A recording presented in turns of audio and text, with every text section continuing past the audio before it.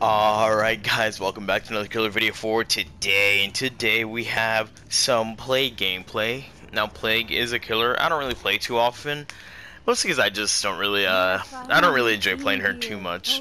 But recently, I don't know, I just wanted to play Plague, so I guess that's what we're going to have for today. So let's get straight into it. We have a really standard Plague build today. First up we have Infectious Fray, which is a perk from the Plague herself actually, where whenever I down anybody with any attack, I will basically be able to hear anyone within my tear radius.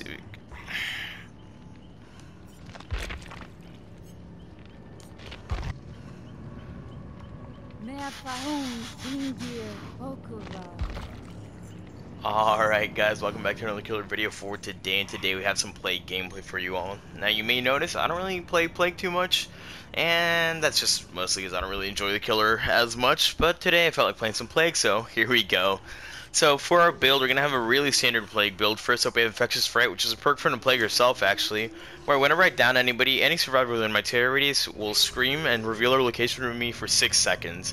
This will essentially just let me know whenever somebody's around me, and if I'm in my Corrupt Purge, I can go ahead and try and snowball off of that, since it really does make Plague a pretty strong killer whenever she's in her Corrupt Purge and she has several people around her that are all injured.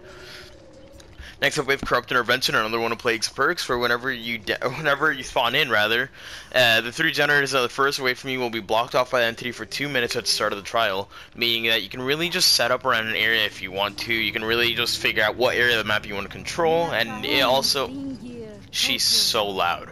And it lets you find survivors pretty early on as well, because most survivors see Corrupt Intervention, and they'll run across the map trying to find a generator to do instead. Next up we have Pop Goes a Weasel, and so allow me to kick a generator for 25% of its total progress for a minute after I've hooked somebody, and this is really solid for helping out in a 3-gen scenario and just to slow down generators in general. And last but not least, of course, we have Barbecue and Chili, which will allow me to see where survivors are if they're 40 meters or more away from the hook for 4 seconds after I hook someone, and it'll also give me double blood points towards the end of the game. Now for my add-ons, we have the Healing Salve to slightly decrease the Valor Purge cooldown, and the Olibanum Incense, I think that's how you say that, to slightly increase my movement speed while I'm charging my Vile Purge. I know most of you don't watch this, but if you do, just let me know. Do you want me to keep going through every single perk and explaining what they do, and like add-ons and stuff, or do you want me to just kind of hover over them, and if you want, you can just stop and pause the video to read them? Just let me know in the comments, and I'll see you guys in the video.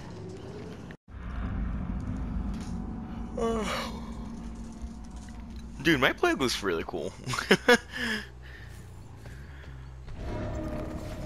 For a second I thought this fountain to my right, that white thing, was a generator that got blocked off by, oh, we have 4 gens on this side of the map. That's actually fucking incredible. I saw 2 people as well.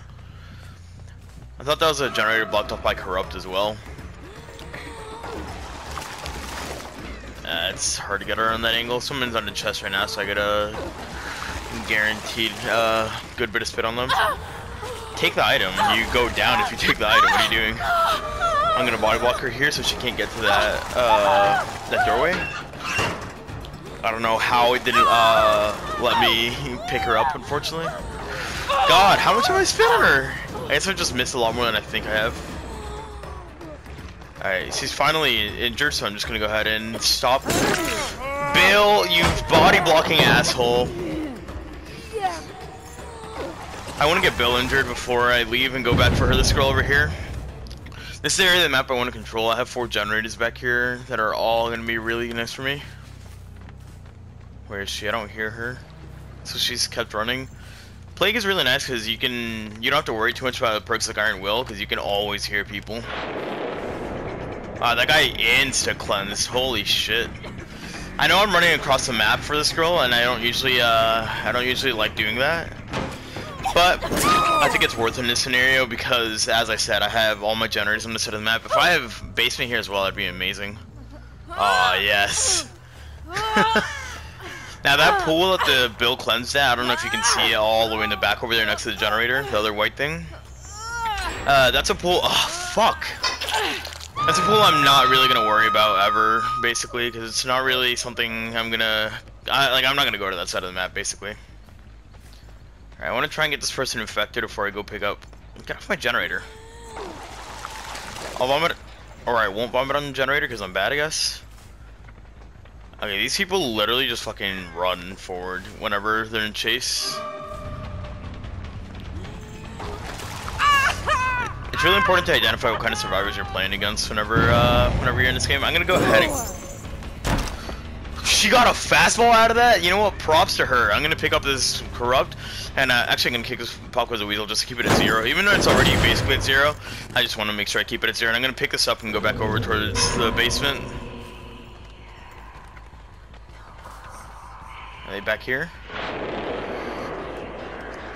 Someone just cleansed over to the left, and the other person's right here. I want to make sure not to get stunned there, because if I get stunned, I lose my power immediately. Bill, did you leave the... No, he didn't leave. Now keep in mind, when you're holding your corrupt, you're actually really fucking fast, all things considered. Now, Infectious Fright triggered on him, so I'll come over here, pressure this girl out. Damn, that's really lucky for her. I get a hit on her there regardless. And this is the nice thing about Plague, you don't actually need to be too accurate with her, since it's a stream of vomit that you're spitting out. You can just kind of spray and pray, basically. Alright, I think I'll hook her, I don't think I'm going to pick up this corrupt to my left yet. Actually, if anything, I'm going to vomit on her now, because in going into Vile Purge, you want to vomit at their feet, because that's where their hitbox is for some reason. And I'll come back, kick this generator by the killer shack. I don't see that generator off in the distance with any progress, so I'm not too worried about that. If Bill had Unbreakable, he would have used it by now, so very unlikely that he does have it. And I can put him back in the basement. And keep my pressure up. Basement's really solid for Plague, since she's a killer that can hit multiple people at once. If you pick him up, I just down him gun. Oh, I guess he hasn't recovered that much. Vault it. Nice, dude. This arena's a solid survivor. I'm gonna pick him up and just take my hook. They're gonna go ahead and keep cleansing. And the more they cleanse in this area, the more pools I'm gonna have in this area, so I'm gonna be able to shut it down even harder while I'm mid-chase. Thankfully, Macmillan has a lot of loops that are pretty solid for Plague, where she can vomit over them. That girl's running over to cleanse. She's doing nothing. I don't know where the third person is. I haven't really seen them all game either. Yeah, Zarina just cleansed back here. These guys love cleansing. Which is fine by me, because I'll just keep vomiting on them like that, and then they're going to go for the unhook right now, so I'm going to kind of pick this up. Yeah, as I said, it's fine by me, because it just means that they're going to keep going for... They're going to keep giving me Corrupt Purge over and over again. They're going to run out to the left, right? That's where I would go.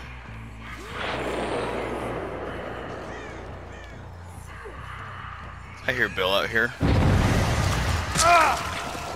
Now, I didn't necessarily want to down him. Yeah, I don't blame him for disconnecting. I didn't want to down him there, but the person who unhooked him just kind of hid, so what am I supposed to do in that scenario, right?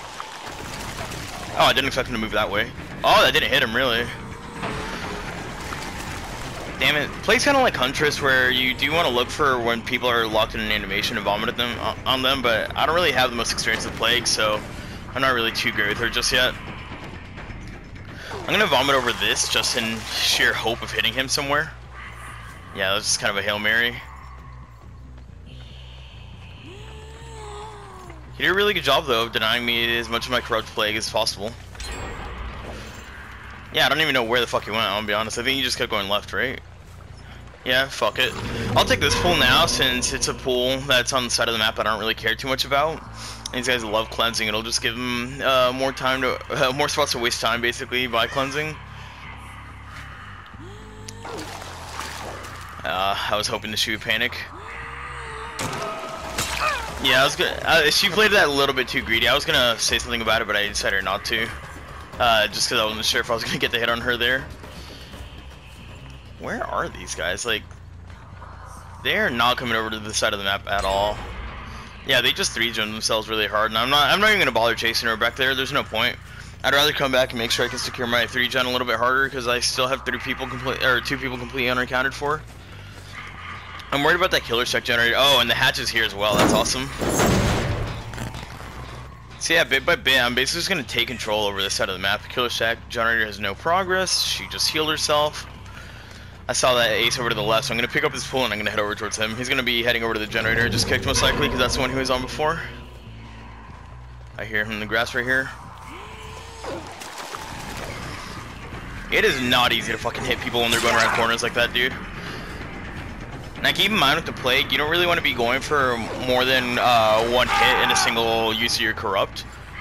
Or sorry, in a single stream of Vomit, because you don't actually, it's impossible for you to get any extra hits with it. You can only get one, at least per person, you can only hit them once with a single stream. Now let's see where these guys are.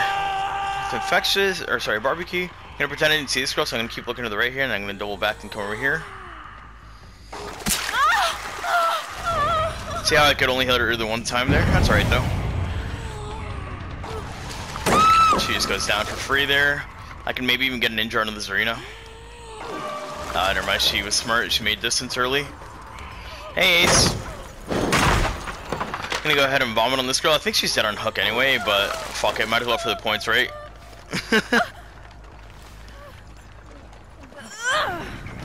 Are you gonna take it down for her? I could have gone for a hit on him there if I had agitation. Unfortunately, I don't have agitation.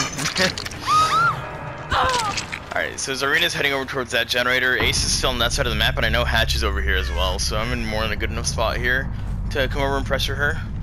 Did she leave early? Yeah, she did. This Zarina just makes distance as early as possible, and it's a really smart strat. Some survivors try and play super aggressive and cocky whenever they're playing, and there's no need to, honestly. Vomit on. Actually, I'm gonna vomit on this one as well. I basically just vomit on them so that if somebody that isn't sick gets on them, then they'll end up. Oh, I thought she was still back here. If somebody that isn't sick gets on them, then it'll basically just give me a notification. I don't know why, but I just have a weird feeling that this arena is in one of those lockers inside there, but I also don't really want to bother checking because that's just going to be a lot of time wasted for me if I do. I'd rather come over here. Yep, this is exactly where I wanted to come over. I knew exactly where they were. I'll vomit on this again so that if they get back on it for whatever reason, I can just get a free stick onto them. I saw Ace's scratch marks off in the distance, so I know that he's running off in that direction, and I just barely tagged his arena with the end of my vomit there. Where's this Ace? Is he coming back? Yeah, these are scratch marks that are leading back towards it, right? He's going to that far generator over there. Smart of him. They're just going to pressure 2 different generators. I'm going to have to commit to one of them, and honestly, I think I might just commit to this Ace. This arena is definitely the better looper between the 2 of them, and on top of that, she's playing more aggressive. But I also have to get an injure on her here, because otherwise she's just going to have a free time. She's going to fake it. Yep. Oh, she's a little stunned there. She's just gonna run across the map to heal, and I'm gonna go over here and pressure this Ace, because if she has adrenaline, then she'll have, even though she won't heal from it, she'll still get the speed burst, and that'll hurt me. He's gonna run over to the Killer Shack. He doesn't have a lot left in this area. I think he has a Killer Shack pallet, right? Maybe? Yeah, no, he doesn't even have a Killer Shack pallet left, so he should just go down here. As Arena just got injured, so, or sorry, just got completely infected. Dead hard from the Ace there, lagged the shit out of my game for some reason. But he doesn't make it anywhere off it. Yeah, she's gonna just sit on the generator. I'm gonna go ahead and pick him up, hook him back here, and take this Corrupt so I can go over there and kick the generator. Pop goes a Weasel for free because she'll be too scared to sit on it. Yep, that's exactly why. So I'll kick this generator. Pop goes a Weasel. I saw her heading over towards the left. She's probably gonna try and loop around the water tower here to get to the unhook. I'm not sure though. Oh, he just killed himself so that she could try and get the hatch, but I know exactly where that hatch is, so. Hopefully I can get here in time. I don't actually know if I can. Yeah, I can. But where are the doors? Both the doors are on the same side of the map, which is really nice for me. I don't know where this arena is, in all honesty. She'll probably end up cleansing somewhere and then trying to run over towards the doors, but okay, she's running over to that one. Right, never mind. We'll see. Oh, never mind. Hello? I know you're around here. She's looping back in this direction for some reason. Do you have a key? Hello? What are you doing? No, she has a medkit in her hand. I guess she just wants to loop me as much as possible so that she can get as many points as possible, which is fine by me, I guess. Yeah, you guys saw how I could basically just take control of the map. I'll fake like I'm doubling back there. Oh, I messed up my moonwalk either way, but this arena is really solid. She's mind gaming really well. Unfortunately, though, she only has this pallet left, and I don't even know. Oh, she's dead hard. I don't think I even saw her dead hard this entire game. I'll just kick it because there's no point to mind gaming it. It's an unmind gameable pallet to begin with. Nice. Oh, I thought I heard her on my right there. I guess not. I got caught in the fucking wall again. Yeah, this is why I didn't want to chase this arena earlier. I wanted to get a ninja under her because that would buy me time, considering how much these guys love going to heal and cleanse and all that. But you don't make that. Nope. Yeah, you guys got to see how I basically just took control over this one side of the map, even though they did those other 4 generators, or there's other, no, yeah, I guess 4, but there's generators on that side of the map. They did pretty quickly. Doesn't really matter because I ended up getting punishing that Bill really early on for them just farming the shit out of him over and over again, honestly. And from that, I got to basically just snowball into victory thanks to them starting to cleanse over in that back area where I had all my generators set up, where I already had a kill, and it just really bought me a lot of time thanks to being able to just down people in that general area and keep them there. And that's my game plan for a lot of killers. You'll notice I just want to try and control one general area as best as I can. Whether that means setting a ton of traps in there if I'm playing something like Trapper or Demogorgon or Hag, or if that just means trying to run a perk like Corrupt Intervention and Pop Goes the Weasel to really help me punish anyone that's trying to do generators in that area. That Bill had a beefy ass medkit, dude. Holy shit. This is like 5 full heals, I'm pretty sure. This purple medkit with these 2 add-ons, I'm pretty sure gives you 5 heals, which is awesome because I was playing Plague and they can't heal against Plague. Anyways, guys, I'll see you in the next one.